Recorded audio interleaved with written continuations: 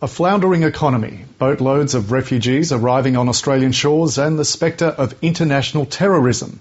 Familiar themes, but from another time. Secret cabinet records from the 1978 Fraser government were declassified today after 30 years locked away in the National Archives. The papers document the emergence of then new Treasurer John Howard as he struggled to rein in a ballooning deficit.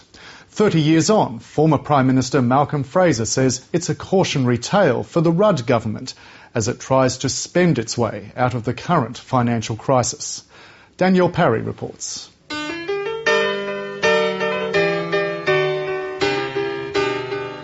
It was the year Cold Chisel made its recording debut and the Commodore replaced the Kingswood as Holden's family sedan. One of the brand new models would set buyers back $6,500. The average wage was about $200 a week. A beer cost 24 cents and a carton of milk 25. For the newly re-elected Fraser government, the flagging economy was the primary challenge going into 1978. The economy is still in bad shape, and that comes through very strongly in the cabinet papers. But within weeks, economic concerns were overshadowed by the arrival of terrorism on Australian shores. 10 o'clock on the 13th of the 2nd, 1978, the day Australia was blasted into the world of international terrorism. A bomb had been planted in a garbage bin outside Sydney's Hilton Hotel, where the Prime Minister was hosting a meeting of Commonwealth leaders from the region. It exploded and killed 3 people. This was generally attributed to elements of the Ananda Marga sect, though the sect itself would always argue that they were rogue elements. I can remember Andrew Peacock banged on our door. It felt as if we'd been in an earthquake. Andrew said from the doorway, "A bomb's gone off." It was really a traumatic occasion. 30 years on, Malcolm Fraser has revealed that protesters may have inadvertently saved his life that night. They forced him to change which entrance he'd used to greet the visiting dignitaries, including the Indian Prime Minister. The rubbish bin that bomb was meant to be in was only a few feet from where I would have been shaking Marashi Desai's hand. I would have been collateral damage. A planned leaders' retreat went ahead in the Southern Highlands, but under unprecedented security. The army was brought out and they were looking in drains and under culverts and so on. So Australia hadn't seen anything like that before. In 1978, Cabinet decided it was prepared to use force to subdue any future terrorist threats and ordered a wholesale review of Australia's security regime. That inquiry eventually led to the establishment of the Australian Federal Police. The federal government, I think, wanted to have more direct control rather than relying on state police forces. The Cabinet papers revealed that throughout 1978, security agencies kept a close watch on the Ananda Marga, fearing the Indian sect had decided on a possible long-term campaign for revolution in Australia. When federal parliament sat for the first time after the bombing, security was tight, and so were the purse strings of the Fraser government. The Fraser government had won the December 77 election very convincingly, but it wasn't by any means a bed of roses. You've got 7% unemployment, 7% inflation, and a very large budget deficit. Hallelujah, I'm a bum. Hallelujah, bum again. Hallelujah, give us a handout to revive us again. Unemployment queues were long, jobs were scarce, and the Cabinet papers show the new Treasurer was extremely worried. To me, 1978 is the year of the emerging John Howard. The Cabinet 1978 is characterised by John Howard regularly reading a riot act to Parliament in really very strong submissions saying, "We are heading disaster, you have got to cut spending back." John Howard's first budget was highly unpopular. Even after its convincing 1977 election win, the Fraser government was still haunted by the big spending of the Whitlam years. And some see lessons for Kevin Rudd in similarly tough economic times.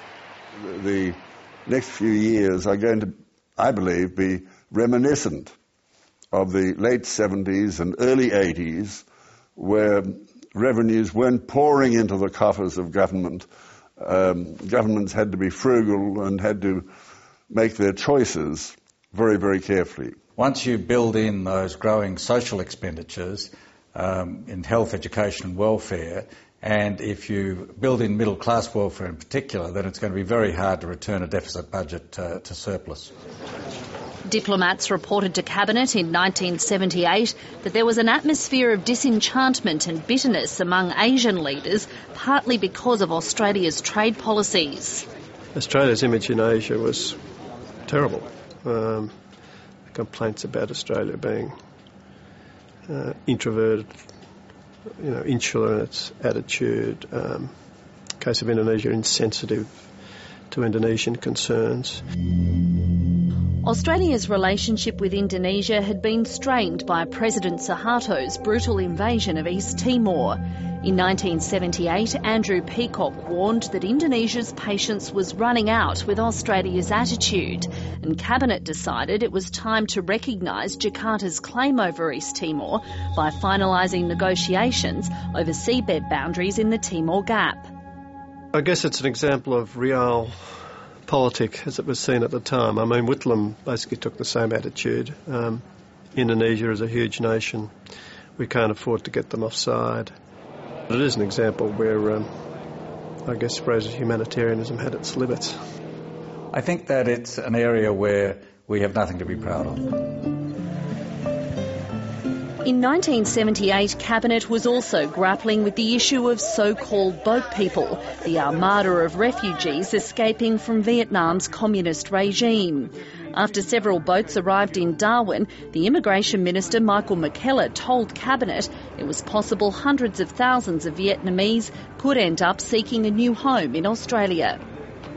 There's quite an atmosphere of crisis. The government looked at some pretty draconian options, things like setting up detention camps partly as a deterrence, turning the boats back, cutting back on entitlements for refugees.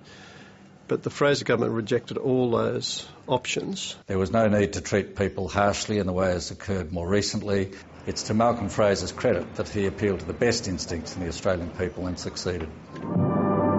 1978 was the year the Northern Territory was granted self-government, and some believe the seeds were sown then for the Indigenous intervention 30 years later. The Commonwealth left the Northern Territory with a capital works backlog, with an inadequate system of health, education and welfare, and I don't think the Northern Territory's ever been able to catch up. And I suppose the intervention under the Howard government was a mark of that very long period of failure. The federal government treated us like children in terms of handing over real responsibility. If the federal government had either retained sole responsibility for Aboriginal matters or given sole responsibility to the Territory, either of those solutions, I believe, would have been better. There were justifiable fears that if the Northern Territory had total state-type powers, that they may well have abused them. I wish to inform the House. The Fraser government ended 1978 behind in the polls, but it would be another 5 years before Bob Hawke would unseat Malcolm Fraser and take over the top job. The Fraser government in a lot of ways continued to struggle. It won the 1980 election, but quite narrowly. Never quite got the economy under control. It fell into recession. By 83 it had well and truly run out of puff. The early 70s were times of great and enormous extravagance. Commonwealth expenditures were out of control. World economies were also in very real difficulty. It was the year, I think, when we began to get on top of the economic problems that had occurred. By the end of 1978, we'd made quite significant progress. Daniel Parry with that report.